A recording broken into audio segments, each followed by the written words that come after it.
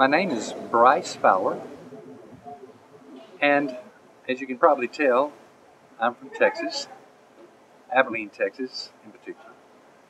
And I just want to say a little something about regenerative cellular therapy and what they do. In June of 2010, after leading a healthy life, healthy athletic life, all of a sudden my hands began to hurt, both hands. I knew something was wrong, began to research it, found out that I had RA. Waited a long time before I could even see an RA doctor. When I went in to see him, the diagnosis was RA. The prescriptions were methotrexate and prednisone and all things toxic.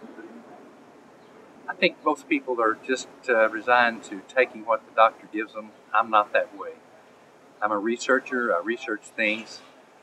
And this was just one more thing that I felt like I had to know the most I could about because it had to do with my health. I'm 65 years old right now, and I wanted to make sure that as I go through life, not only did I have quantity, but I had quality. As I read about the toxic drugs that the doctors prescribe most often, there's not any upside to it for me. All I could see is what prednisone would do, what methotrexate, the chemo drugs, what they would do to your body, and how you had to monitor your liver and your test every month. And that's just not the lifestyle I wanted to lead.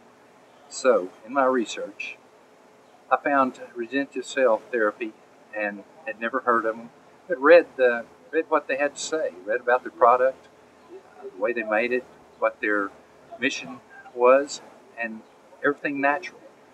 That's what struck me, everything natural.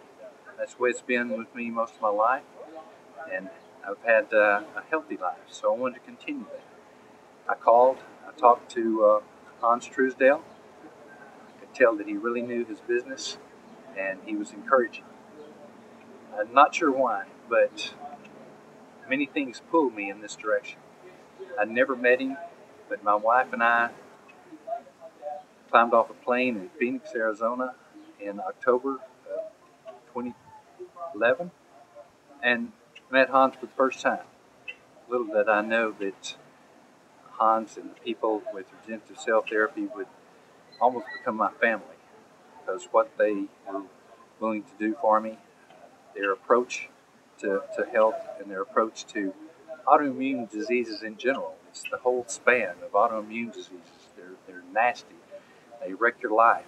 I just have one of them, RA, and that's the one that they worked on in particular for me.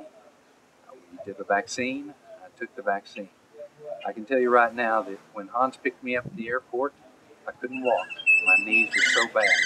I'd waited felt like too long to try to come see him and do something about it. I was afraid I would not be able to walk again because of my knees. After 4 injections of the vaccine, all of a sudden everything turned around. My joints began to feel better. My knees began to work. And to this day, right now, my knees are working. I can jog.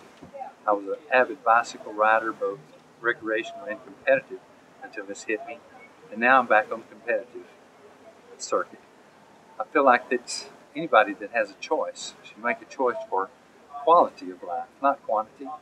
It's not good to live to be 100 if you're in a bed or in a wheelchair or just sick all the time. So I'll always know that Hans and everybody associated with RCT are the ones that gave me back my life, gave me my quality of life, gave me my length of life as far as I'm concerned.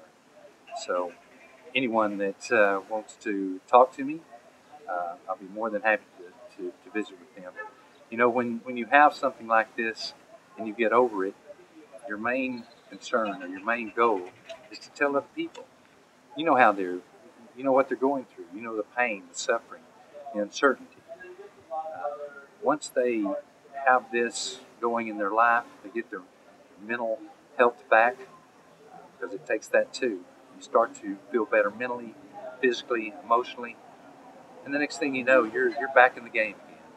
So that's what I call it. I tell everybody that ask me how I'm doing as a result of my treatments. I tell them I'm back in the game, back in the game alive. So I encourage anyone out there that wants to visit, wants to research, wants to see what they're doing down here. I think it'd be well worth your time and be well worth your health.